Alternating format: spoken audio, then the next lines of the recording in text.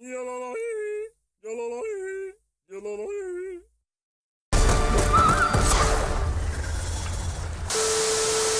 howdy, people of the internet. My name is Orchestrion. You can call me Orc for short, Orchestrion for long. Ever wonder what it'd be like to play as Crazy Dave in Team Fortress 2? Well, here's your chance. Today, we're going to be analyzing the character of Crazy Dave from Plants vs. Zombies, and we're going to viably build a loadout designed to emulate him in TF2. 3 things we gotta tackle: class, cosmetics, and weapons. We want to capture the essence of Dave, from what he looks like, his skills and abilities, and the way he would play. To begin our Badlandian cosplay of this wabby-wabboing warrior, we need to choose a class for our faithful foundation.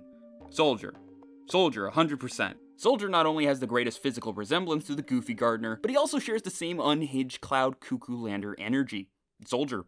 Now that we have our base, let's dress the soldier up so that he at the very least resembles the insane savior of Neighborville. For simplicity's sake, we'll start from the top and work our way down. Okay. You knew we were going to start with a stainless pot, right? Talk about a perfect headpiece to match Dave's own saucepan snapback. Moving on, Crazy Dave has a lack of a shave. We need a medium-length, scruffy brown beard, and I have just perfectly described the mistake in Movember. Oh, look at that. For our third cosmetic, I regrettably could not find a shirt to match Crazy Dave's white polo. True, there's this enhanced soldier model by Maxi on the SFM workshop that gives it, but we need something we can replicate in-game. I've elected to pull up the Flashdance footies. This will exchange Soldier's combat boots for cuffs to his pantaloons and a pair of shoes that better service Dave's own suburban stompers. It might be an odd choice, but hey, if it's odd, then it's Crazy Dave approved. Alright kid, you look the part. Now you gotta act the part, and for that we need to pick out our weapons. We need to find the weapon in each category that best represents Crazy Dave. Starting with our primary, we're picking up the Beggar's Bazooka. Not only does it look like some crazy homemade weapon that Crazy Dave rigged up in his garage, but its burst fire calls to mind one of the first upgrades that Dave sells in his store, Crazy Dave's Twiddly Dinkies. The Gatling Pea. Before I move on though, I'd like to give a brief mention to a Halloween spell that would make this the perfect PvZ primary. If you can get your hands on a Beggar's Bazooka with a Squash Rocket spell, enjoy blasting those zombies away with your very own TF2 pea shooter. For our secondary, I knew from the start Dave should have a banner, but to pick one, I agonized over such a decision. The deployed buff banner resembles the Flag Zombies accessory,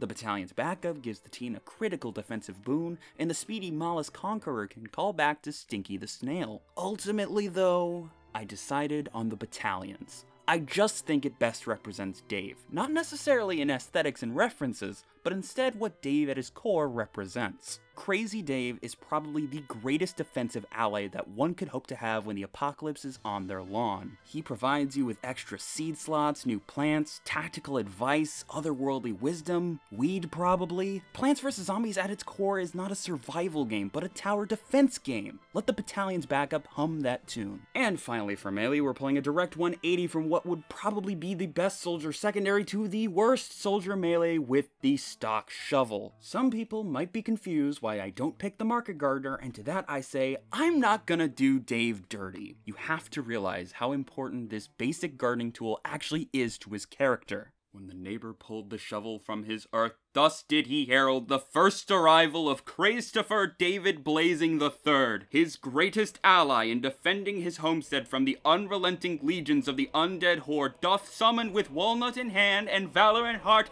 only brought from his slumber by shovel, drawn like the sword from stone! And there we have it. That's how you build a Crazy Dave loadout in TF2. Real quick, let's go over the pros and cons. Your pack is stacked to protect you from the attack. The battalion's backup is a super strong utility that any defensive soldier worth their salt should have at their disposal. To flip the script in its entirety, if you spam mouse 1 with the Beggar's Bazooka, you will have a functionally endless clip. That's pretty damn powerful. Additionally, with your battalion's backup, the extra health given, and the defensive buff, when the banner is active, you can be more liberal with your self-damage. I'm not saying go rocket jump to Kingdom Come, there are better rocket launchers for that very purpose, but you don't have to be as self-conscious about it for weapons such as the direct hit. Let's rip the band-aid off. You are using one of the most outclassed and useless stock weapons in the entire game. You are barely faster than a heavy. You need utility or something crazy in your melee slot, and honey that sluggish shovel just can't provide. I'm gonna go out and say it, this too, the random projectile deviation for the Beggar's Berserker can go suck a lemon. It's terrible, I hate it, and it makes it very, very unreliable and kind of frustrating at times. And ironically to its name, the battalion's backup means that you won't have a reliable damage-dealing backup secondary. You're not gonna have a shotgun, so if you're running out of rockets for your primary weapon, well then, sorry Dave, you're hosed. Above all though, I hope you folks have fun dressing up as Crazy Dave and carrying on his incomprehensible inertia through this silly little hat game. Fun fact, at one point I was actually going to make a channel based off of Crazy Dave called Miss Shuga Jane, and that's the inspiration for this episode, as well as this little comment right here. So be sure to like and subscribe if you want to see more, and be sure to leave a comment down below, just like this one, for any suggestions for a character loadout that you want to see me build. Well,